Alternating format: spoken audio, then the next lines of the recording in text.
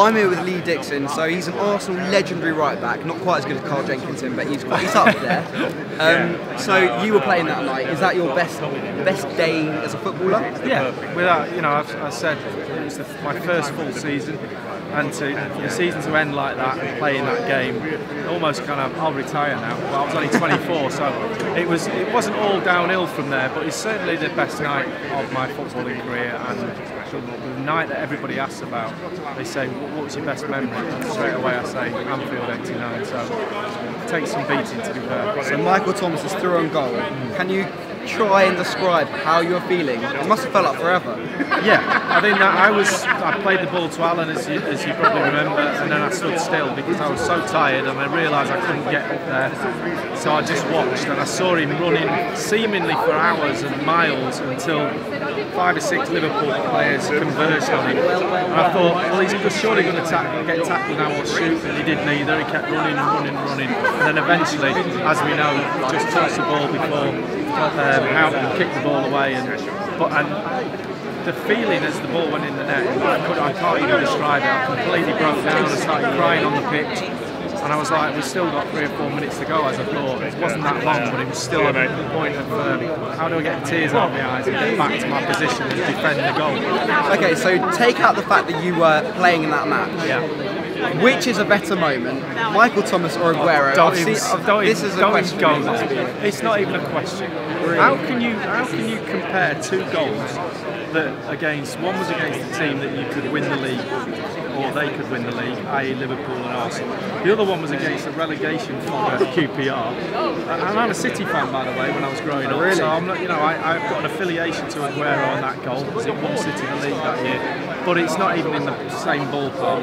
So it's a question that people ask, and shouldn't really, because it's not the same. It's becoming increasingly unlikely that I'll see Arsenal win the league this season. But I would suggest you won't. But if Arsenal were in a situation like that, do you think the current side would have the bottle, the strength, the belief to do what you did in '89? Well, it's a very hypothetical question. There's certainly a lot of belief in that team throughout that season.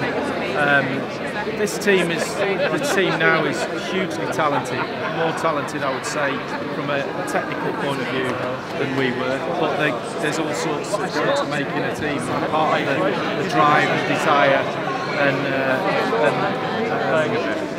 nous to get over the line is part of it. And has this team got that? We don't know, because it hasn't pushed itself to the point of nearly winning the league. When that happens, and I hope it does, I'm still an Arsenal fan, when it does, we can obviously win cups, we've seen that. But now we've got to go that extra bit and challenge for the league. So if Arsene Wenger was the manager that night, what would have been the difference between Wenger and George Graham?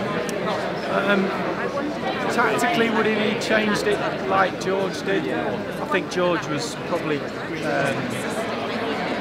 more tactically aware in that respect. They're totally different types of coaches. One's a mover of people on the training pitch, which is George. You do this, you do that, very robotic in his setup.